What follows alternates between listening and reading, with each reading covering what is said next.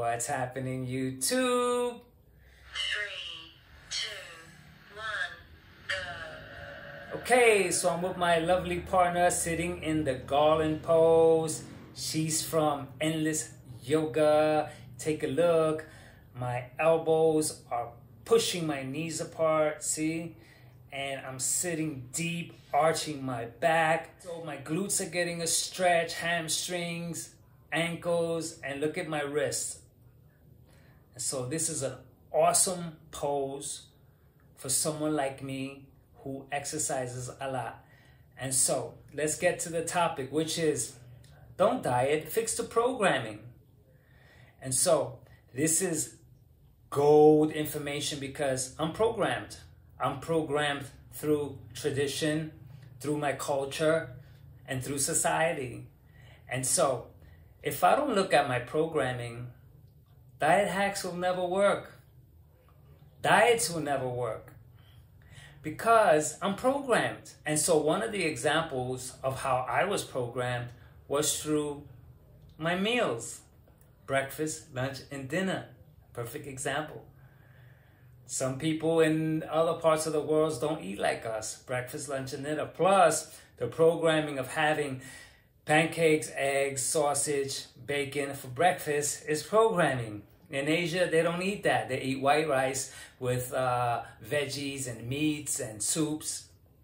And so it's different programming. And so the programming that I have made me mechanized towards living a certain way. And so having desserts after every meal is programmed. So as a child, after every meal at home, desserts programmed. Then when I grew up a little, I went to restaurants. I got programmed to eat according to the program of the restaurants, which is soup served first, then salad, then appetizer, then the main meal, and then dessert. That's programming. And so once I got used to that type of programming, I expected it. And so I automatically turned to that type of programming because I was programmed. And so I'm programmed. Where's dessert? I'm expecting it. Or if there's no appetizers, oh my God. And so I had to look at the programming to fix the problem I had from the programming. Because over 3-4 decades of eating a certain way, I packed on the pounds, I got really heavy, and then I got sick from being heavy. And so while I was taking on this diet fad and that diet fad, I didn't realize that I was battling against being programmed. And that's what made it difficult. Because I had to fight. No desserts, no eating this, no eating that. I had to fight. It's a big fight. But it's not a big fight if I look at the programming. And I didn't know how to do that. And that's why I'm talking about it right now. I didn't know how to look at how I was programmed, and therefore I was mechanical. And just that idea bothers me enough to pop out of it. I hate the idea that I'm programmed and that I am just a mechanical being, which means like a robot. And that idea alone helped me pop right out of being programmed. Like one of my problems that I had to fix was that I had toasted bread with butter every single morning with coffee. And I did that for years. And so it was so tough on me, but I didn't have this idea with me about me being programmed. And so I suffered through the progress because I had to reduce from 7 days a week to 6 to 5 to 4 to 3, almost reprogram, which is cool. But for me, the type of person that I am, I hate the idea you're programmed. You're a robot. And so now, me on the path to stay at a certain weight, having this at my disposal, that I don't want to be freaking programmed or a robot nor a mechanical being, I popped right out of it. So therefore, I look at desserts differently. I look at the courses of meals differently. I look at it differently because when I eat for my own satiation, not to eat programmed. And so in other words, I'll take a bite of this and a bite of that, and if I'm full, I'm finished. I'm not programmed anymore to stuff myself because I see the programming. I don't need to have the dessert and the appetizers and the courses the way it is. The appetizer's still food. If it gets me full, I won't eat anymore. And I also know how to order because I realized my programming was to order blindly. Oh, give me this because I'm hungry. And so I'm choosing with my eyes. And so while I'm choosing with my eyes, my hunger is calling the shots. And so I'm ordering this and that just in case. I almost did that today. And I caught myself.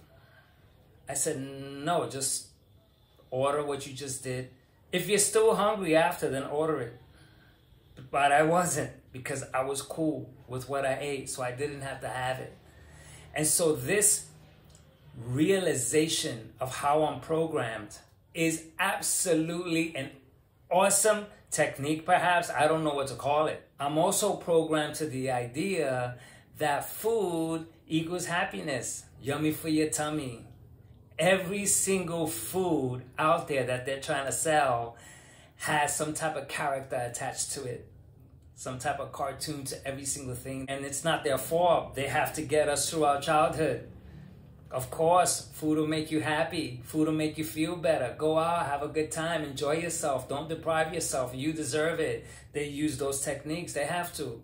And so it's not their fault. And so I was programmed to associate food with happiness. That's all good. I get it. I get that. That's the way I was brought up and programmed. I get it. But I get it also that when I see that I'm programmed, that I don't have to continue that mechanical way of being. And so I'm breaking it. I'm not going to deny it that a lot of these foods that are no good for me, they're really good and I like to have them once in a while. And so I do. But I'm not programmed to have them all the time, I'm programmed to have coffee every single morning. It's structured that way. But I realize that it's programming, and so I'm eating accordingly. I'm never stuffed. I'm never, oh my God, I ate so much. And I'm also not programmed to stuff my face and then talk about dieting. I'm cutting out that programming too. I'm not going to engage in any more programming. We're programmed, and so I fixed this programming, and so like I said, I see everything differently now, and that's the beauty of what I'm doing. Is that I see a cake and I go, wow, that's lovely, that looks so good, but I don't have it. I can see it with my eyes that it looks so good, and I can enjoy it with my eyes, but I don't need to have it. Because to have it means to resume to that programming. If I have it, it'll be once in a while. And so I took a look at all my patterns and I started to correct my patterns. I started to eat at different times rather than having breakfast at this time, lunch at this time, dinner at this time, snack at this time. Now I eat accordingly, which means that if I'm not hungry during dinner time, I'm not going to eat. If I feel a little snacky, I'll take a scoop of cottage cheese or something and I walk off. And so I'm automatically operating based on what my body dictates. I'm out of that path of being a mechanical being. And it feels good to just go about life accordingly. I eat this, I eat that. Oh yeah, wow, let's go there. Let's have it. Cool. But I'm not like, oh my God, I'm so stuffed. Oh, I can't. Tomorrow I'm gonna eat salad.